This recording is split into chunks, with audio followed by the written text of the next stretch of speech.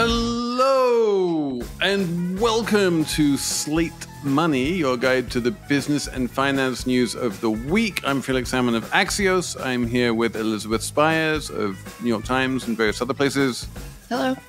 I'm here with Emily Peck of Axios. Hi. We have a very special episode this week all about making the world a better place. We have Mr. Bjorn Lomborg. Welcome, Bjorn. I can say hi or hey.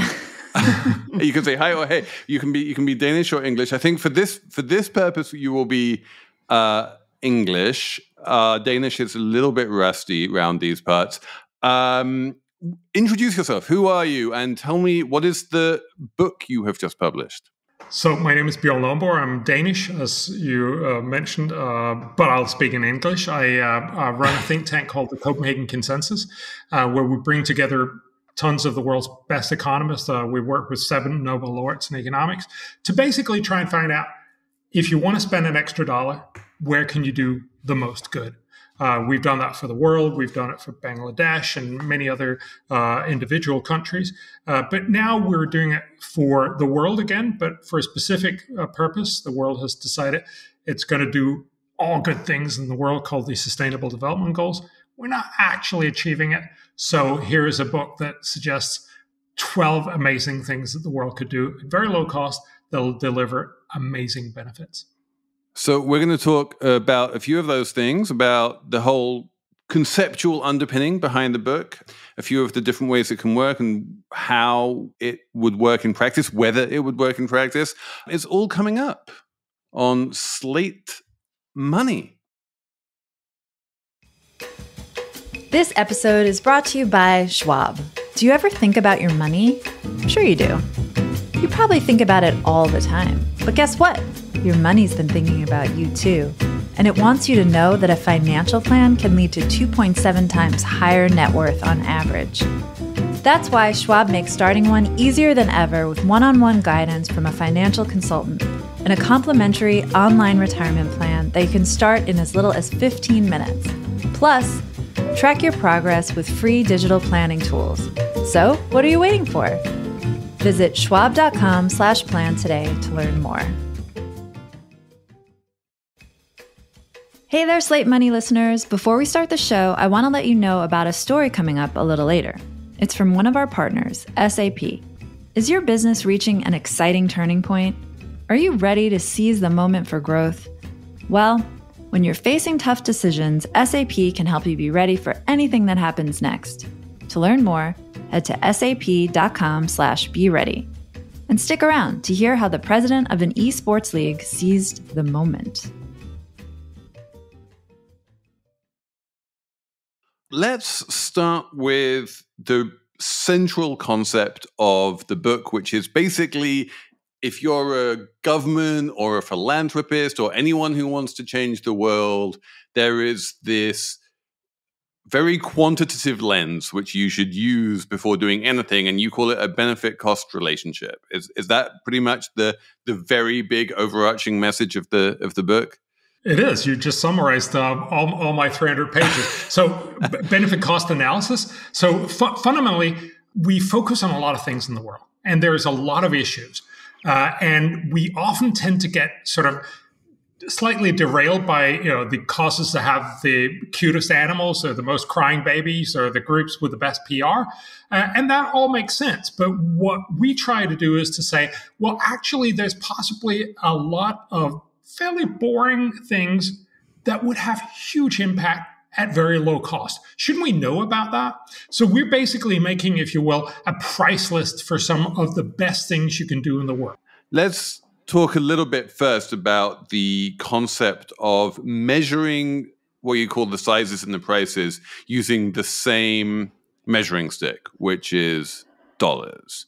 Every idea in your book, even something like we should switch to e-procurement or we should do more trade, it comes with a price that this is the cost of it in dollars, and then it comes with a benefit in dollars. And even if the benefit is, kids get better education, you put a dollar price on that. And I know that people can feel a bit uncomfortable with just saying, like, how do you make all of these very incommensurate things commensurate by like reducing them all to dollars? Is that really possible?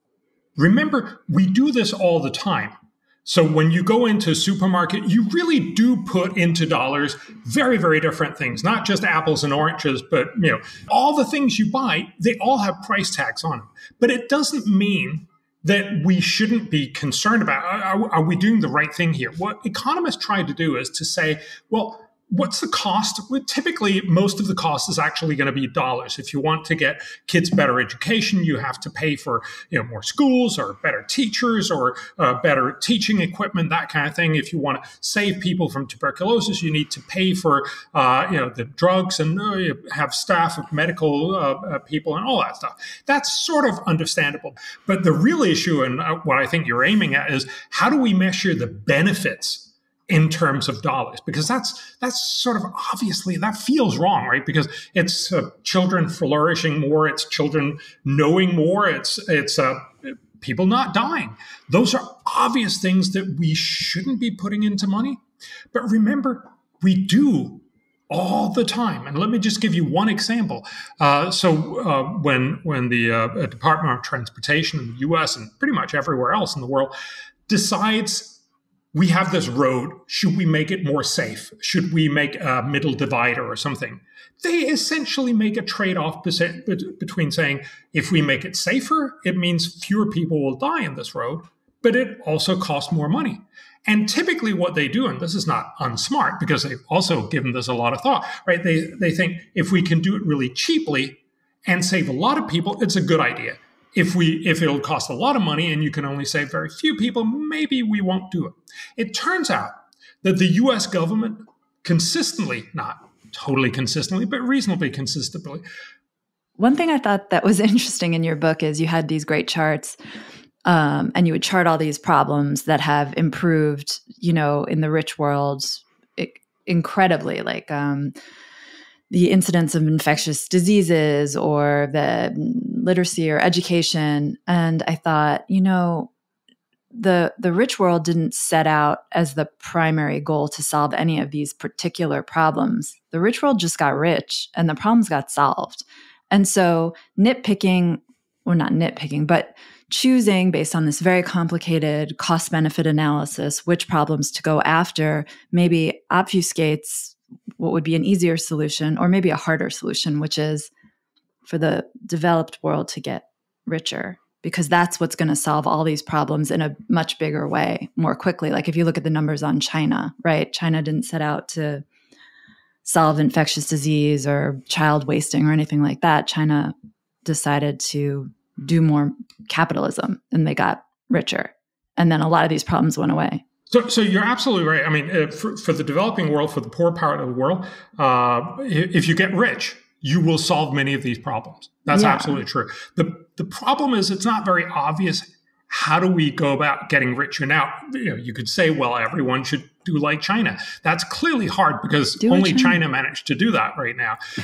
So it's not that that's not a good other idea. And we should certainly recognize the fact that if you get more economic growth, you lift out a lot of people from poverty. And that's one of the biggest problems in the world. So absolutely, we should be focused on that. We actually address that partly in the book with trade. We know that one of the things that made China rich is that they got to be the world's workshop. They basically got to trade a lot.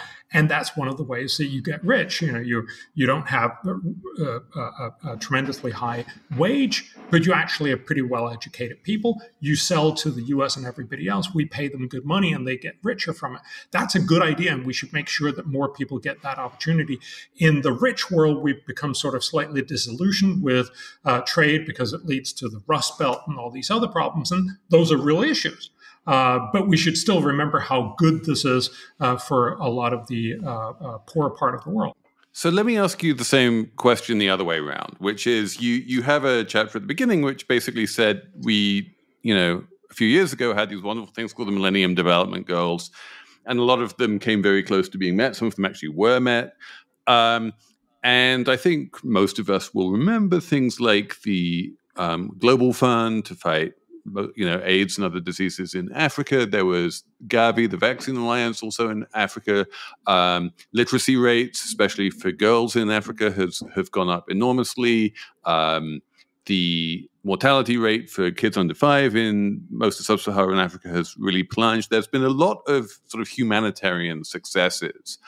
And these are precisely the kind of things that you are saying we need more of, and you're trying to sort of quantify in this book. But like looking backwards, using the same methodology that you use in this book, you would conclude as a result of these successes, the fact that Africa was not wiped out by AIDS as everyone thought it would be in the early 90s, that Africa is now, however many hundreds of billions of dollars richer as a result of what the Global Fund did.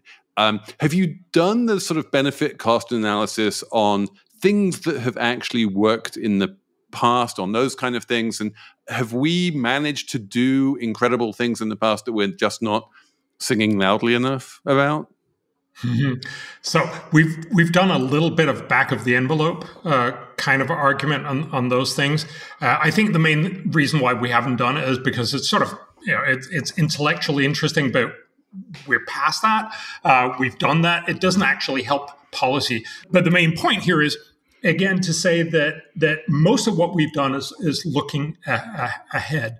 And what you rightly point out is we were very good at the Millennium Development Goals, which ran from 2000 to 2015, to say, let's do a very few specific, mostly really smart stuff. And we achieved a lot. But then, the UN said, oh, wow, this went really well. Let's do this again. But the problem was that these Millennium Development Goals literally were set by 6 guys in a back room in the UN, Kofi Annan and 5 others. And the story is that they met the environment, the guy who ran the environment agency a couple of days before they were going to launch, and they were like, oh, we don't have any environment, so they put in an environment target as well, which was then water and sanitation. And that's probably not the way you want to do global goals kind of thing. So this time around, they said, let's ask everyone what they think should be in these global goals. And not surprisingly, when you ask everyone, you get everything in there. We ended up with an enormous package of stuff, ranging from going from 2016 up to 2030, where we basically promised everything. We promised to fix hunger and poverty and war and corruption and climate change and jobs and education, and get more urban parks and more sustainable tourism. There's literally not anything in there that's not, promising something for whatever field you're in. We promised everything to everyone. And so this year, 2023, the world is at halftime for the SDGs, the Sustainable Development Goals, and we're nowhere near halfway. We're just basically failing. Even the Secretary General is now saying we're far off track on our promises. And so what we're trying to say is, look, if you're promising everything, you're not going to get anything done. You have no priorities. Let's focus on some really simple, smart stuff. But they're not that simple, Bjorn. I mean, I have a bunch of things I want to sort of respond to here, but the first thing is, with the vast majority of your 12 simple things are the kind of things that really can and must only be implemented by domestic governments in various developing countries. I think probably the malaria one is the exception. But most of the rest of them, especially things like, governments should move to e-procurement, or we should implement more trade, or even stuff around education, but perforce must wind up being done through government departments, through the political system, through whatever, authoritarian or democratic, system you have in any given country. And it strikes me that is never going to be simple, and it's never going to be something you can just magically make happen by writing a check. So, and this is very, very important. So what I mean by simple is this is something that we've actually demonstrated how to do in many different circumstances. So let me take one example, which is education.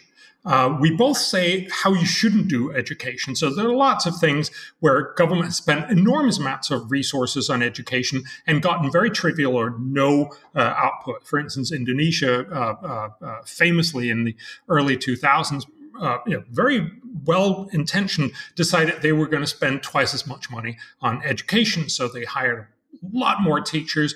They doubled the wage of each teacher, and because of the way it was rolled out, it actually happened in different regions at different times. And so you can make a pseudo randomized controlled trial study, and they did. And it's a very famous paper. It's called Double for Nothing. So basically, the Indonesians spent twice as much money. They have one of the lowest class sizes in the world. And you could not measure the impact on educational outcome. Now, the teachers are much happier, which is great, but presumably not the main goal of educational policy. So fundamentally, you can spend a lot of money and achieve nothing. So this is not what we should be doing. Yeah, in your analysis, how do you weigh cost effectiveness against urgency and time sensitivity? We don't. We only look at what is the cost. Typically, the cost is right now, but sometimes it'll be over, a number of years. For instance, if you try to fix tuberculosis, it doesn't help just try to fix it 1 year. You actually need to fix it a lot of years before it sort of sticks. The same thing with many other infectious diseases. But most of the cost is right now. The benefits, depending on which kind of problem you're looking at, come right now. For instance, if you give immunization, most of the kids that you immunize will survive just that year when they get the immunization. Now, some of them will dribble in 60 years later, but most of it is right now. Unlike, for instance, education, where you teach the kids better now, but the benefits really only come in 10, 20, 30, 50 years when they get into the employment market, all the way till they retire. That was the sound of another sale on Shopify. The moment another business dream became a reality, Shopify is the platform that powers people who sell just about anything, just about anywhere. It is revolutionizing literally millions of businesses around the world. It is packed with industry-leading tools which are ready to ignite your growth. It has 24/7 help, an extensive business course library. It is there to support your success every step of the way. So whether you're selling fine art, prints, or succulents, Shopify simplifies the selling bit so you can focus on growing your business. Now it is your turn to get serious about selling, so try Shopify today. Sign up for a $1 per month trial period at shopify.com/money, all lowercase. Go to shopify.com/money to take your business to the next level today. Shopify.com/money. This podcast is brought to you by Slate Studios and SAP. How do you know when to seize the moment for growth? When your opportunity arrives, you need to be ready. From expanding into new markets to hiring, business leaders face so many tough decisions. My name is Brendan Donahue, president of the NBA 2K League. The NBA 2K League is a professional esport run by the NBA and 2K, where we take 30 million people who play the game of NBA 2K and we find the best 125 in the world to compete in our league. In March of 2020, the start of the pandemic spurred the league to take steps it never imagined. And with SAP tools, they knew they were ready. We could have postponed our season like a lot of other sports leagues did. We decided to seize the moment. We created a competition that could be done virtually. We had the NBA 2K League on major sports networks for 17 weeks. That moment gave us a chance to talk to a mass audience across the world. So the majority of our fans, less than 1%, will ever step foot in an NBA arena to watch a game live. But you have this significant fandom and excitement for the game, and so that's really where we think we play a role. Our first season, we had 650,000 people watch our finals in season 1. Now our finals this past year, we had 2.2 million people watching. NBA 2K League seized the moment for growth. Will you? Head to sap.com/be ready to learn more.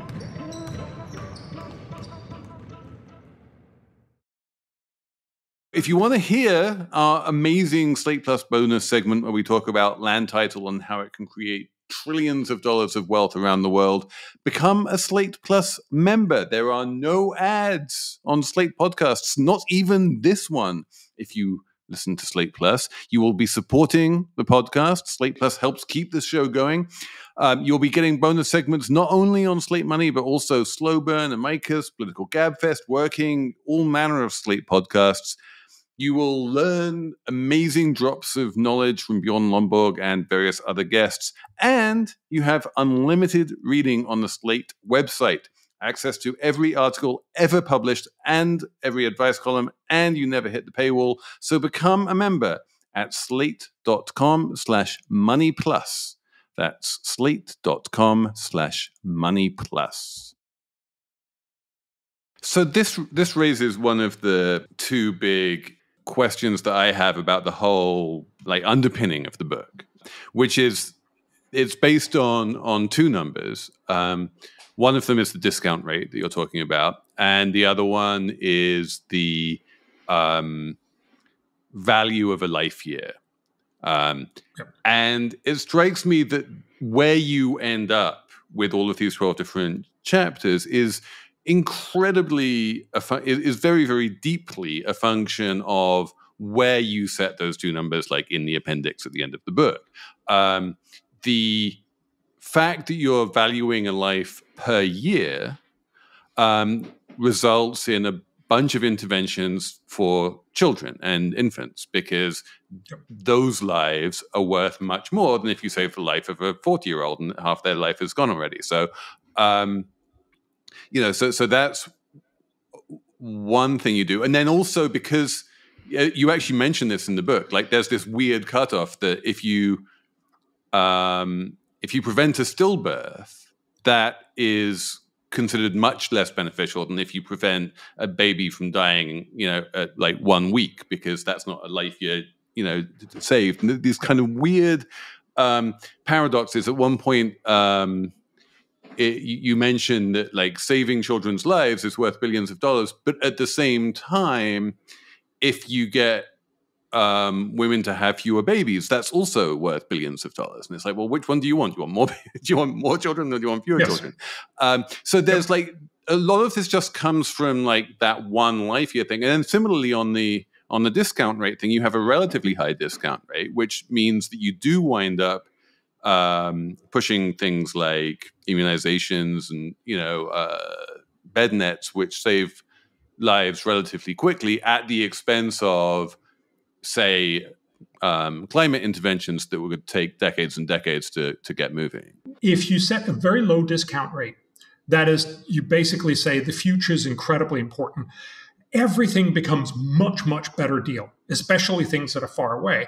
But remember, and we've actually tried to get our researchers to do this, but it turns out that this is almost impossible to do. If you start thinking about, for instance, people in the climate conversation will say, but surely the very far off future where climate policy will have a much greater impact is hugely important as well. But remember, if the future is hugely important, then helping people with malaria today not just means that these people will survive, but that their kids will be much better off, because not only will they actually have a mom instead of not having a mom, but they will also have much more opportunity to give them capital support and give them education, and it'll have huge impacts and possibly incredibly large impacts in the far future. And then you very easily get to this very paradoxical outcome that has also been remarked in the climate debate. If you put a very low discount rate, that is, the future is incredibly important, the outcome becomes, you know what? All of us should just eat porridge and then leave all the rest of the money to future generations, which of course should also just eat porridge and leave all the money to future generations, and so on, because the indefinite future is just way too important. And there, I think the important point is just to recognize nobody actually does this.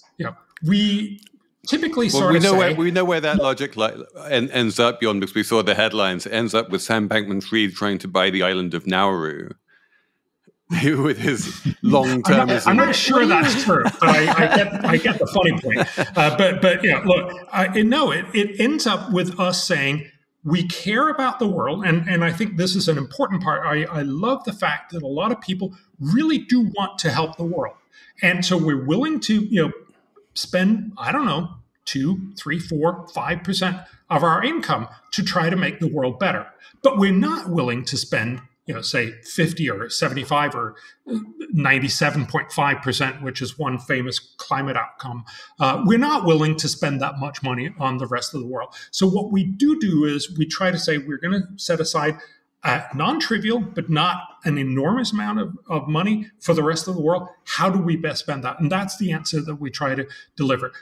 The message of the book is like, here's how we can spend money to change the world. So it seems like it's like a guide for the richer countries and the richer people in the rich countries to give to the developing world. How much input has the developing world had on these ideas? Or how involved in they are saying, like, these are the problems we want solved? Because it seems kind of...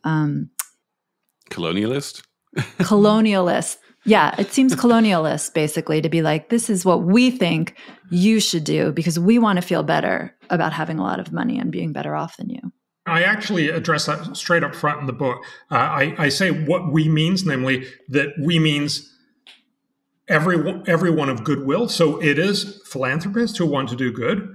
It is developed governments, so the USAIDs of the world, but it's also developing countries.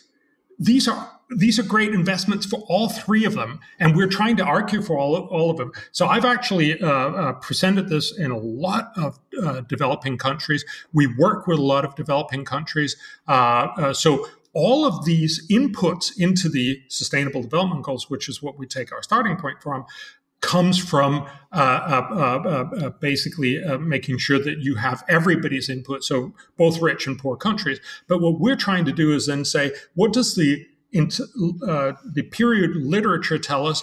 Where are the best deals? And those are presumably not something that matters whether you're rich or poor. This is simply about saying, where are the best deals in the poor half of the world? And this is true both for poor countries or for development agencies from the rich world. And so I'm trying to tell both. I'm actually trying to tell everyone, this is where you get the biggest bang for your buck, whether you're a poor country government that wants to do good for its citizens, or whether you're a rich country that through development aid wants to do good in poor countries. I just can't imagine philanthropists telling the United States government, I guess it happens a lot. These are the programs you must do. We know better than you. You know what I mean? It's just... They do that. It's incredibly...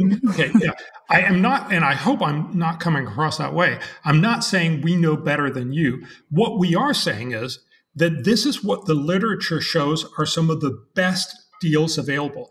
So we work with the Indian government, Niti Aayog, which is their central think tank to look at where you spend resources. We've done the same thing for Bangladesh, for Ghana, for Malawi, for a number of other countries, including Uganda and Eswatini. We're right now working with Tonga and the South Pacific. We're working with them all and saying, what does the literature say? And these typically period published economic estimates of how much did an intervention cost and how much good did it do. And then we try to advise them to say, here is what the evidence say. If you do this, the evidence seems to suggest you're going to spend a lot of money and get no educational outcome. If you spend it on tablets, however, it costs much less and you get a huge outcome. That is one of the reasons, it's not by any means the only one, that convinced the Malawian government to actually say we want to get tablets into all of our primary schools, which is, I think, great. And they're working both with their own funds, but also trying to get developed country funds, so both philanthropists and from USAID and others, to actually fund this. So I think this is not. It's certainly not meant as colonial or whatever that word is. But it also, that's not. This is really just about what does the evidence say. So let me ask you: when you go to these countries, how much inter-country difference is there? Because you present most of the solutions in this book as basically, if not one size fits all, at least solutions that basically apply pretty much everywhere. Maybe, in the case of malaria, mostly just in Africa, but even so, Africa's an enormous continent. I'm thinking, for instance, like you go to India, and I am aware that like right now there's a big debate over they're building a big, water pipes everywhere, and everyone's saying, well, for $100 million extra, we can put inline chlorination into these water pipes, and putting inline chlorination into these water pipes is going to save millions of lives, and it's this one off like opportunity to do a lot of good for a relatively small amount of money. But this is not something that would necessarily read across to, say, Tonga. So how much difference is there between, the paperback version of this book that people are reading after listening to Slate Money versus like the more sort of concrete recommendations that you give governments when you visit them on the ground? So there's a significant difference in two things. So first of all, the book that we're talking about is sort of a conversation to the Sustainable Development Goals, which presumably is something that all countries in the government in the world have decided. This is the same sort of cookie cutout that we're going to put down over every country in the world. So it's in that sort of spirit that I write, here are 12 amazing things that you could do. Yes, they're not all equal in all countries and yada, yada, but we've tried to make a global estimate here, which is not an unreasonable kind of conversation. But obviously, it changes when you go to an individual country. It changes in two ways. Partly, all the setups change.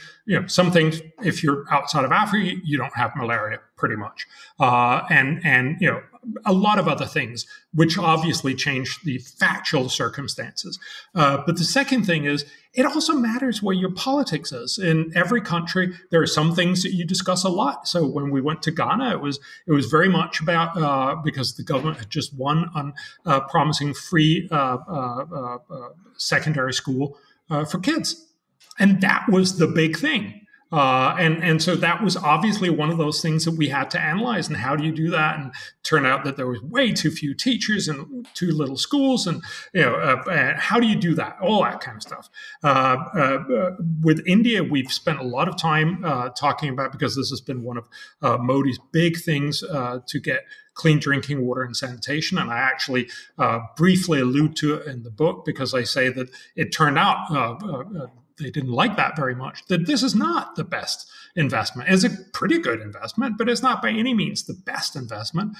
I think you need to say that. One of the things that India loves to say is, we built all these toilets, and that's great. But unless you actually keep them clean every day, people don't use them.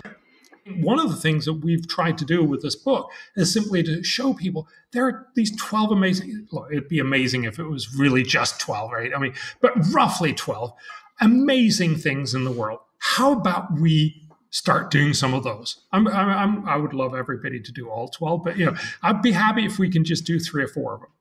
So on a superficial level, a lot of your argument sounds a lot like what effective altruists argue for. But they tend to have a long-termist bias. How would you distinguish between the way you prioritize and the way they think about it? Effective altruism is fundamentally the exact right idea, is to say, I want to do good in the world, and I want to do it effectively. That's exactly where we agree. I think they tend to like more interesting things. They also go a little bit out more in the sort of philosophical area. And as you point out, they very often go for very, very long-term thinking. One of their big things is that if humanity is worth preserving, and this is our long-term future, nothing else really matters. I love reading them. I love talking to them, but I think it's a totally sort of detached from what most people think, which is really, the next year is incredibly important. The next 4 years are incredibly important. We work with Haiti, and as one of the governments that we work with, when it still only didn't work, but not totally fell apart as it has now. Honestly, nobody in Haiti really cared about stuff that happened 4 years from now. It was just, And I think the development also showed that they were right. You care about making stuff work next year. This episode is brought to you by Bank of America. If you own or operate a business, whether it's a local operation or a global corporation, partnering with Bank of America could be your smartest move. By teaming with Bank of America, you'll enjoy exclusive digital tools, award-winning insights, and business solutions so powerful you'll make every move matter. Position your business to capitalize on opportunity in a moment's notice. Visit bankofamerica.com/banking for business to learn more. What would you like the power to do? Bank of America N.A., copyright 2023.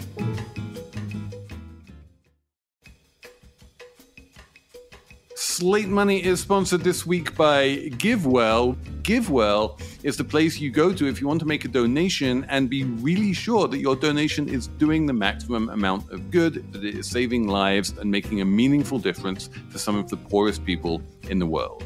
GiveWell has evidence-backed, high-impact giving opportunities. It finds them around the world. It keeps up to date on where the opportunities are greatest.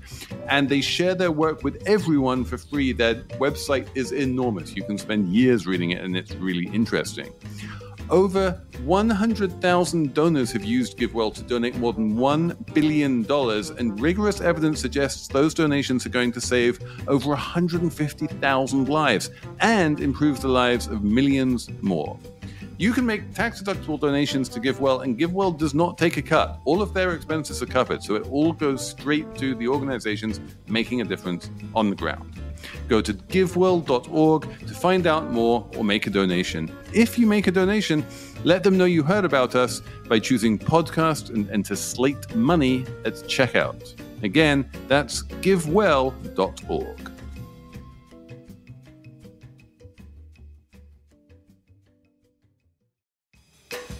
This episode is brought to you by Charles Schwab. Schwab's passion for serving clients is more than standard practice. It's part of who they are.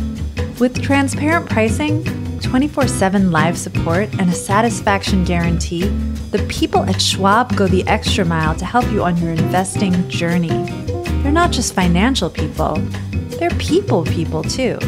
Learn more at schwab.com/whyschwab. Let me ask you finally just about how individuals play into this, because a lot of what you're talking about is things that are enacted either by like the health ministry or the education ministry or something like that in a government somewhere, or at the one step removed, where you have a big, powerful Western agency like USAID that is able to go into those ministries and twist arms and say, like, we're going to write you this check just as long as you spend this money on this thing. And they can earmark the money and they can shepherd it along and they can bring it out in tranches and make sure it's going to where it's intended to go, or at least in theory, that's how it works. Me as a guy writing a, $100 check, like I have no ability to talk to the Bangladeshi education minister. How do I what's the best way for like a little old me to make a difference? And like in my mind, it's just malaria, but maybe I'm wrong about that. The big thing, I think, is to say, look, you're clearly a person of goodwill. You want to help the world. You presumably also, care about the rest of the world. You've certainly read the book, so you now you want to do something. I think it's about getting that message out, because one of the things that I find constantly, so when you go talk to USAID, for instance, they're incredibly encumbered by the fact that a lot of Congress people have put all kinds of guardrails in. No, you cannot spend it here. You must spend it this way. And honestly, it feels like a lot of people have just put up these regulations because they met with someone who said that you should do this or you shouldn't do that. And so help the USAID to actually focus more on the smartest things. And likewise, ask, make it not okay to just do something that sounds good, but actually do something that does good. A lot of the money that we spend, I sort of semi-facetiously make this argument. A lot of money in the development sphere and philanthropy sphere goes into picking up straws in the Pacific Ocean, that kind of, plastic straws. And clearly that's bad. But, in the big scheme of things, probably not the main issue. If you care about these things, about 80, 90% of all plastic garbage in the ocean comes from fishery equipment. Maybe we should be more concerned about that if we actually, want to care about it. But it's also like, as long as, at least half a dozen million kids die each year from easily curable infectious diseases. Maybe that's our a slightly bigger issue. And so let's make sure that we don't just applaud everybody who spends money, but let's also sort of gently push them towards spending it really effectively in some ways that'll actually have a huge impact. So I think this is not a great answer because there is no great answer. No, I think this is exactly the answer that I was kind of coming to myself, which is basically the answer that it's all political. The ability that I have as a U.S. citizen is basically the ability that I have to influence Congress, which in turn can influence USAID and work out how much money we're spending on foreign aid, whether we do things like PEPFAR and Gavi and the Global Fund. And for me, it's political one layer on as well, that the influence that France or the Netherlands or Norway has on Malawi or Eswatini or Tonga is, again, going to be mostly political. And, you get to twist arms and maybe France goes up to, Botswana and says, you should put tablets in schools and it will provide all the money, just as long as the tablets are made by a French company. This is the kind of thing that always winds up happening.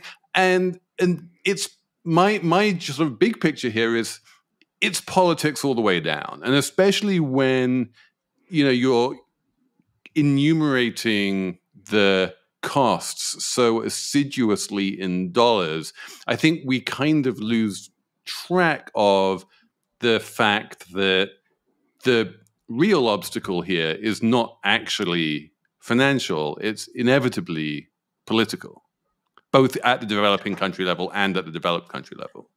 Yeah, that's what I was trying to say before with talking about China. Like, China has a strong autocratic government that's able to implement policies to enrich itself, to make the lives of its citizens better.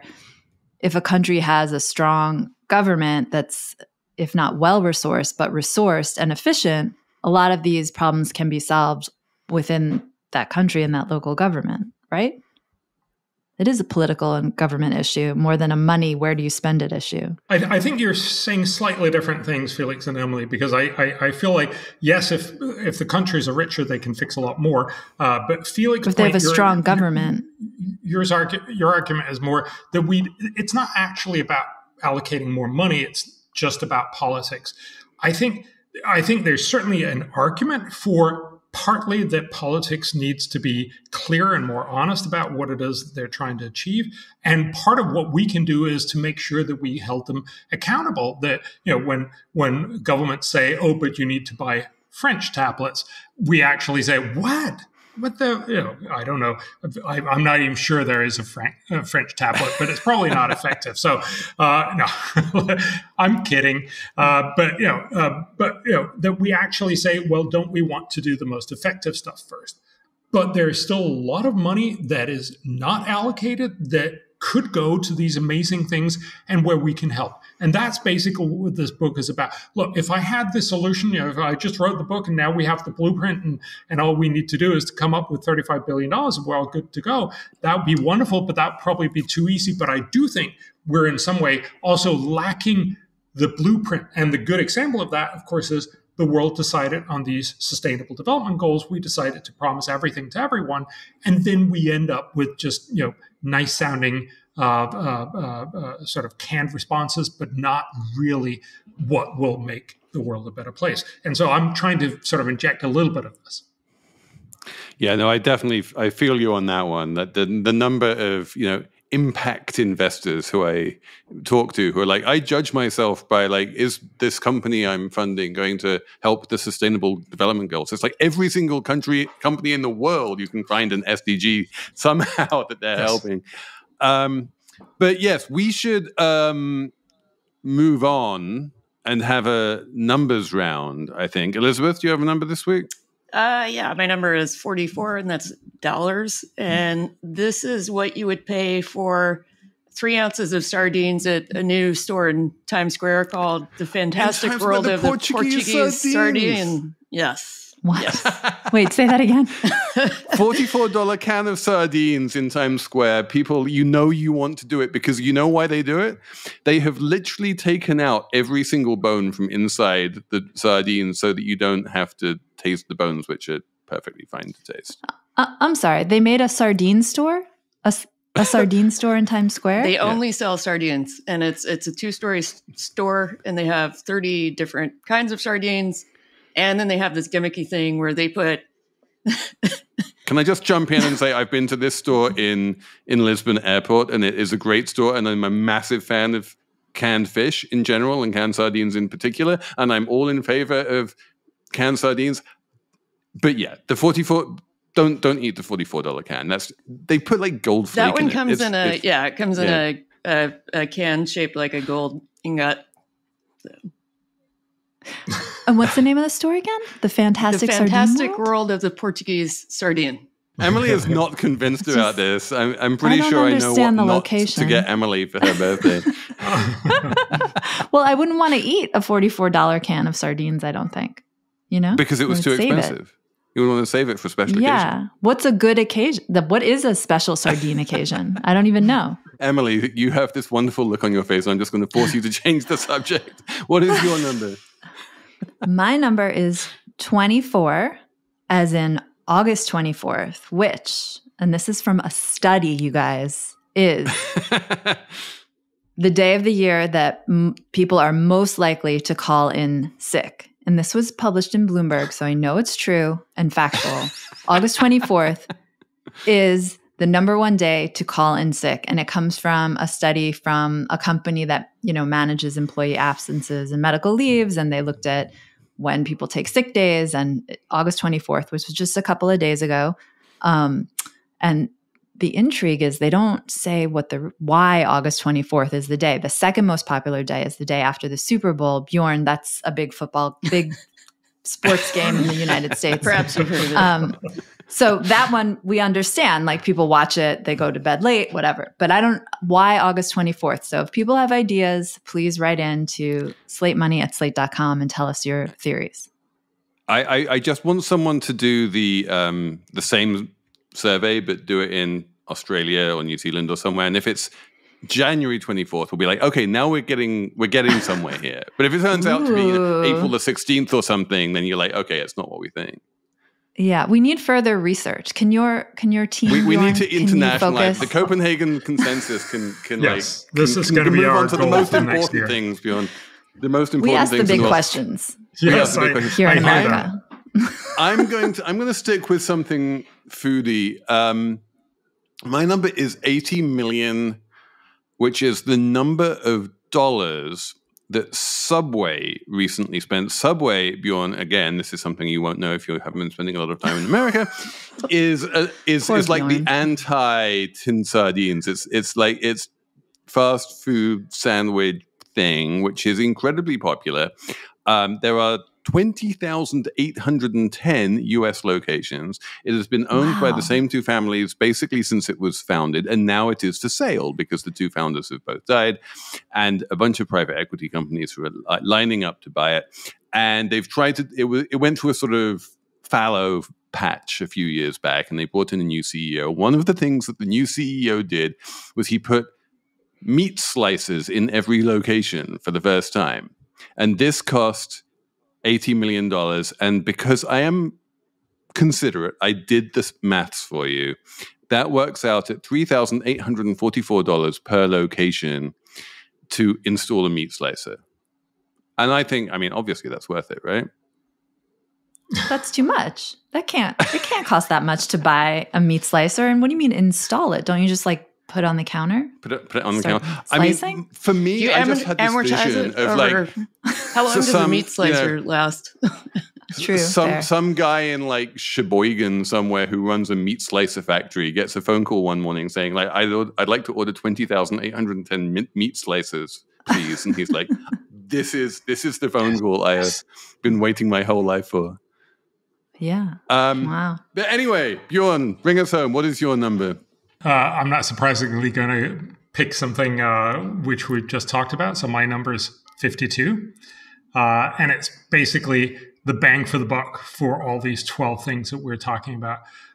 So we're talking about, basically when we try to fix tuberculosis, maternal newborn health, malaria, nutrition, chronic diseases, the whole shebang that we've been talking about, it'll cost about $35 billion a year, but it'll save 4.2 million lives each and every year. And it will generate $1.1 trillion in higher economic benefits for the poor part of the world. So that's a part of the answer to you, Emily, and on how you actually get people richer. If you take all of that into account, it ends up to being about $2.1 trillion. Or for every dollar spent, you've done $52 worth of good.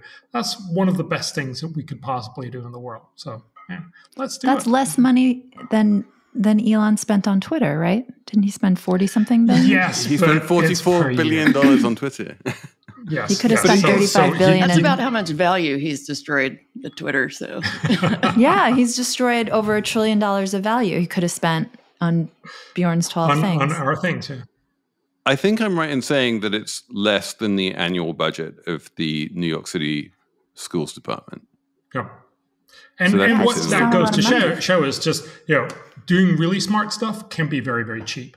And it'll be fantastically transformational. So again, all the things that we've discussed, and yes, this is not easy, and certainly it seems unlikely that you can just use this 52 number, a little bit like the 42 number from what's his name? Douglas The Hitchhiker's Guide to the Galaxy. Douglas Adams. Guide to the Galaxy. You can't just put out one number and say, oh, that explains the whole world. But it does give you a great sort of base from which to have this discussion. With that, Bjorn Lomborg, thank you so much for coming on the show. It's been brilliant having you here. Wonderful. Thanks everyone for listening. Thanks for writing in. SlateMoney@slate.com. Thanks to Patrick Bork for producing, and we'll be back next week with more Slate Money.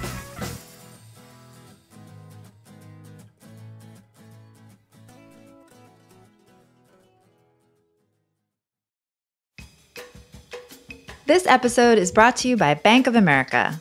If you own or operate a business, whether it's a local operation or a global corporation, partnering with Bank of America could be your smartest move.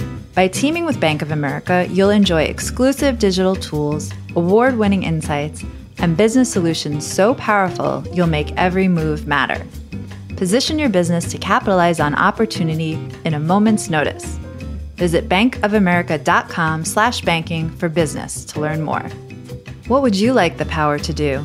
Bank of America N.A. Copyright 2023. Hey everybody, it's Tim Heidecker. You know me, Tim and Eric, Bridesmaids, and Fantastic Four. I'd like to personally invite you to listen to Office Hours Live with me and my co-hosts, DJ Doug Pound. Hello. And Vic Berger. Howdy. Every week we bring you laughs, fun, games, and lots of other surprises. It's live. We take your Zoom calls. Music. We love having fun. Excuse me? Songs. Vic said something. Music. Songs. Music. I like having fun. I like to laugh. I like to meet people who can make me laugh. Please subscribe now.